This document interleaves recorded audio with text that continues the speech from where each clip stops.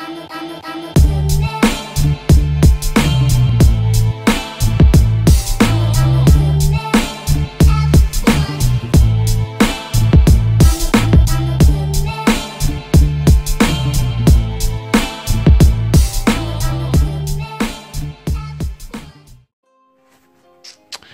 what's going on, people? You're through to else at TvKO. Thank you for watching another video. Do not forget to subscribe.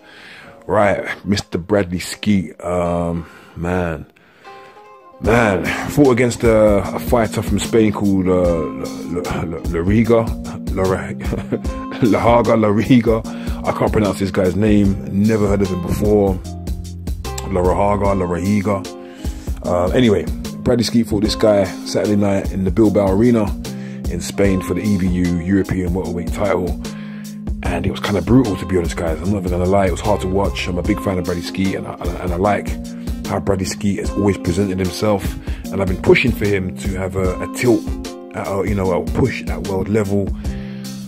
And maybe after watching Saturday's showing, we have the reason why his progress has been so stagnated. Maybe his trainer and his manager maybe knew something that maybe we didn't. I certainly thought Bradley Skeete was good enough to campaign at a higher level, but what we saw there on Saturday night was it was brutal. Second round KO, and it was hard to watch, man. The first round, Lariga was bullish, he was aggressive, was fighting on the front foot, and let Bradley Skeete know without question what time it was. He knew what type of fight he was in for, and the guy was clear. He was keen to show that, you know, this is my arena, you're in the lion's den now, and I'm going to make this as hostile for you as possible. The crowd was already hostile.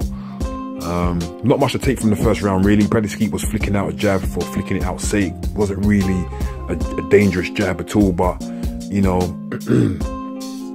the first round you couldn't really separate. I'll probably give it to Lariga simply for aggression and intent.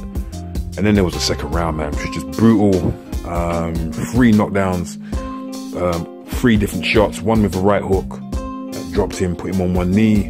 Then 10 seconds later, Lariga hit Bradley Skeete with a wonderful body shot, dropped him again, and then literally about 10 seconds after that, a left hook, dropping Bradley Skeete for the 3rd time in his corner. Decided that, boy, that was enough. The towel came in, and that was the end of the fight. Real shame, that.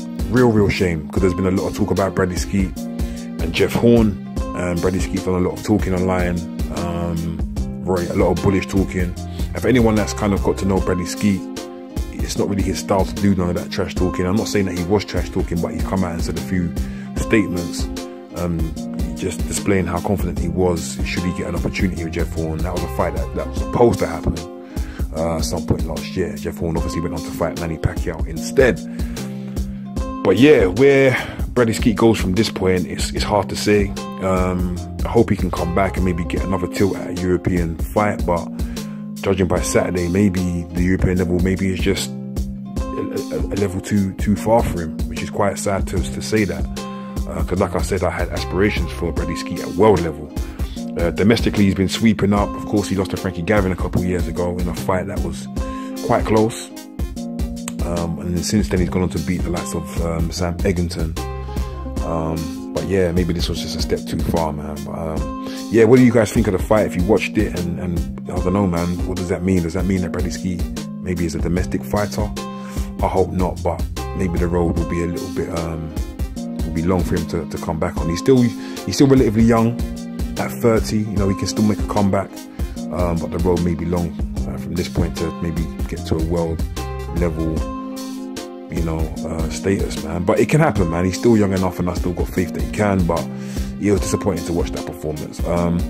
By all accounts, he got paid well for this fight, so that's the silver lining for me. And yeah, I guess watch this space in terms of what happens for Bradley Skeete from here, man. But yeah, just thought I'd leave my 2 pence on that fight, as I'm a fan of Bradley Skeete, and disappointed that he lost, and lost so brutally, man. But I guess that's boxing, man. Anyway, I'm else TvKO, and I'm out. Peace.